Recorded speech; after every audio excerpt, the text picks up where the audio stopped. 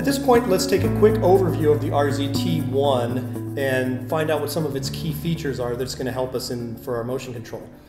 First, it has an ARM Cortex-R4F CPU with tightly coupled memory. And what this does is it allows us to access this RAM very, very quickly, and it really helps enhance real-time performance. It's got a single double precision floating point processor on there. The other thing it has is a Renesas RN engine, which is actually a separate processor that is used to support industry protocols such as EtherCAT, ProfNet, Ethernet, IF, Modbus, TCP, and other things. And it also allows us to do embedded encoder interface. The system leverages a real-time CPU core with nested interrupt vector controller and allows us cashless operation with its tightly coupled memory. So right up top here is a port for the encoder, and adjacent to it is another additional port for any further motors you decide to connect. If you come around to the left side, you've got 8 digital inputs, which are all 24 volt tolerant, and next to them is another 2 digital inputs, also 24 volt tolerant. Right here you've got a 6 input Hall sensor for any additional sensor inputs, and right here is an 8 position dip switch next to the 8 user defined LEDs. Right here you've got 2 UART ICS connections, and above there is the JTAG interface connection. If you come around to the right side of those, you've got a 4-channel Delta Sigma interface. This set of connections are the inverter interface analog feedback connections. Right over here you've got EtherCAT RJ45 connectors for any EtherCAT controllers you have. Right here are those EtherCAT LEDs and another inverter interface right there. Right up here is the RS-232, RS-422 CAN bus, and adjacent to it is your standard USB device. Here you can see is the RZ-T1 SoC itself, and next to it is 32 megabytes of flash storage. The connector here is used for connecting the logic power and the motor power, and we can wire our own cables up to make this possible. All right, now the cable has been assembled. We've labeled this cable a little sloppy, but the plus and minus for the logic are on the left, the plus and minus for the motor are on the right. It's worth noting here, the logic voltage is between 12 and 24 volts.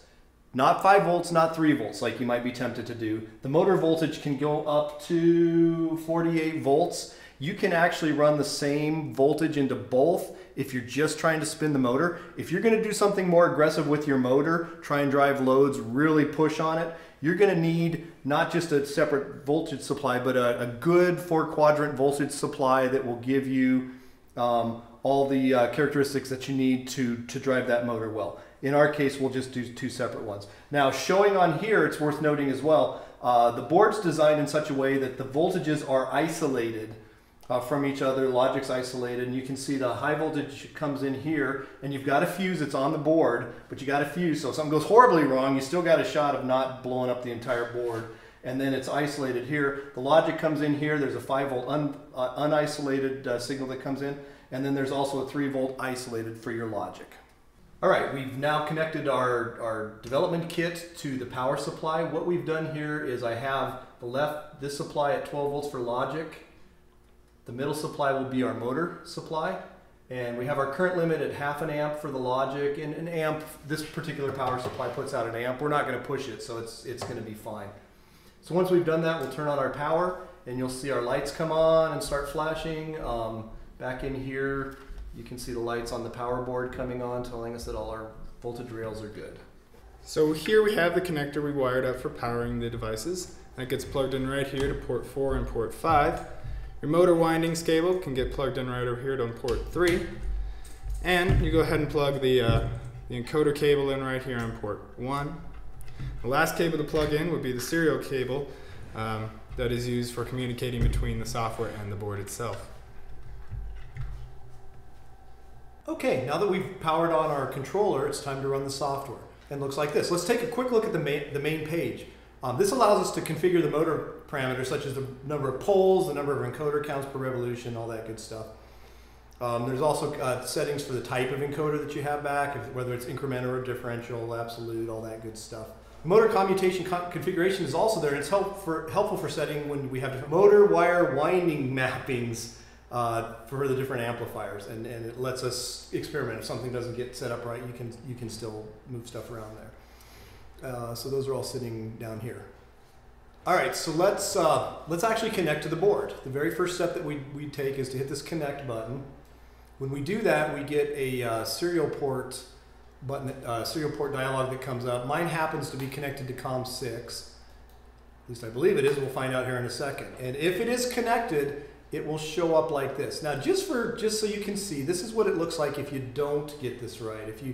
If you have it set up or you're not connected, and you hit OK, you'll get a message dialog like that. Or if we're not even connected, and you try and connect, and we go on to COM6 here, we hit OK. It sits and says it failed to connect. So there's usually pretty good feedback telling us what's going on, whether it's working or not. Barring seeing any kind of those messages, if you click it and it comes up like that, it should be good. Your other indication here is your Hall effect sensors are now being shown. So at this point, what we can do is we can check to make sure that the motor Hall effect sensors and the encoder is set up right. So if we turn our shaft, you can see that my Hall sensors change, and you can also see that the position is changing. So at this point, we believe that we have gotten set up, and with no power, everything looks good. Now that we know that the motor's configured right, let's make it move. We're going to do this in an open loop configuration first, just to make sure that we can run it, just like you might a brush DC motor. What we're going to do is come down here to commands, and we're going to click on the power on button. Now you'll notice a couple things as it shows power off now, but you can also see that the corresponding LED went out, showing that the power is now on. It's not an air condition. If I unclick it, you can see that light comes on and off. All right, now in order to actually make it move, we're going to click on the motion tab up at the top, and here at the very bottom is where we can do our open loop control. We can put in a percentage for our voltage, and we can just click the buttons, just like you would jog a motor if you were doing this manually. So if I click and hold the forward button, you can see that we are jogging the motor forward at 5% voltage. If I click the reverse, you can see that we're going backwards. You can also see here that the Hall sensors in position is also updating real time, which is kind of nice. At this point, we can increase our voltage percentage. I'll jump him up to 20%. And you can see now he's spinning a little bit faster forward and backward. So at this point, we're pretty confident that we're working in an open loop control method. Now that we've run an open loop, let's go ahead and close the control loop by clicking on the servo on button here at the bottom left. Now, one quick check that we can do to know that this has happened is if we reach over here and try and turn the shaft, what we're going to find is that there's resistance to that. When we're in open servo, or if the power is on, we can turn that shaft freely. Now we can't.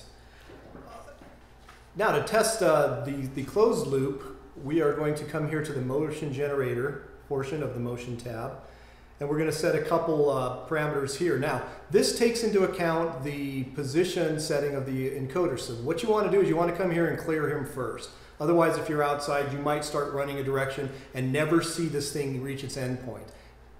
So we set the current position to 0, and we're going to do a target, an absolute target of 1,000.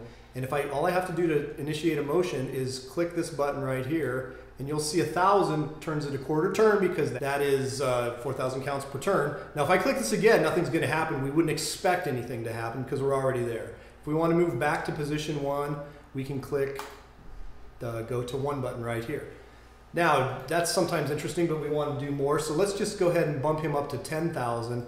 And now you see that if I press go to 2, he's going to spin several quarter turns. Now I can go right back to position 1. All right, now that we have our motor moving in a motion profile, let's visually look at what's happening here. We can do that by pressing the view button up here, and we're going to enable the motion scope. Now what the motion scope lets us do is graph various parameters of our motion on this graph here. So there's 4 different channels that we can show. Each channel can hold something different. In this case, we can do the left-right motors, we can choose a scale, and then we can choose what we're going to graph. So in this case, let's enable channel 1, and we're going to look at its velocity. Yeah, you could look at whatever you wanted to, but we'll just look at his velocity on this one, and you'll see that As we look at this, we see the trapezoidal velocity, the acceleration coming to speed, the maintenance of that speed, and then the deceleration to get to our desired position. On channel 2, let's look at position error. This shows us the error in time as we're accelerating, as we're maintaining, and as we're decelerating. So you can see we lose our position, we have error here, and then we make it up here. Got a little bit of oscillating going on here while we're maintaining position. And then as we decelerate, you can see that we get error in there as we'd expect, and then it all comes to a nice end at this point right here. Now that we've got a visualization of our motion, we can start to play with our acceleration and deceleration parameters a little bit and see if we can get the expected results. So now if I come here to acceleration, and let's say I'm going to increase him by a magnitude, I click him on there, and you'll see that now he's coming to speed very quickly. That got much more steep, which is what we'd expect. Similarly, if I take my deceleration and half that, we'd expect him to take twice as long to come down. And that's exactly what happens. Now this is interesting because we see that he starts to decelerate, but he gets to position before he's fully decelerated. And you can see that the algorithm handles that situation just fine. All right, now that we've been able to change our decelerations and accelerations, velocities, and we see that those are represented in our visualization, let's look at the positional error, which is shown here in green. And we can see that we've got a little bit of oscillating going on here during our constant velocity. And it bumps a little bit on the acceleration and deceleration too. So let's do something about that. Fortunately, this tool allows us to tune our PID coefficients by clicking on the tuning tab right here. And we can access the coefficients right here. So let's just come in here and fiddle with these a little bit. I'm going to take the 250 and let's just bounce it down to 25. Oh, once we've done that, we see that, that we've got quite a bit more oscillating going on here.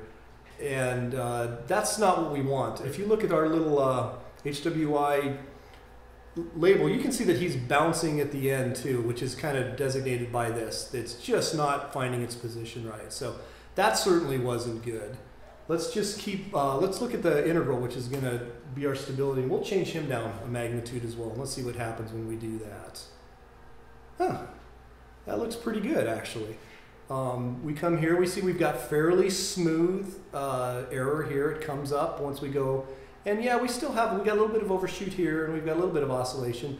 But as we look at the label there, it looks like it's coming to a stop fairly nicely. You can see that it overshoots and comes back a little bit. You can see that if you look carefully at the actual video. And that's represented by this. So the nice part of this is that it does let us see in two ways what's going on. And you can imagine that if we had some more time, we could continue to play with those parameters until we get exactly the motion that we're looking for.